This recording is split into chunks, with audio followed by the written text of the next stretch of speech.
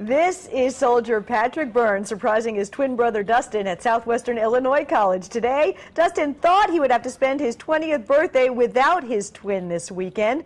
It would have been the first time the brothers would have celebrated separately.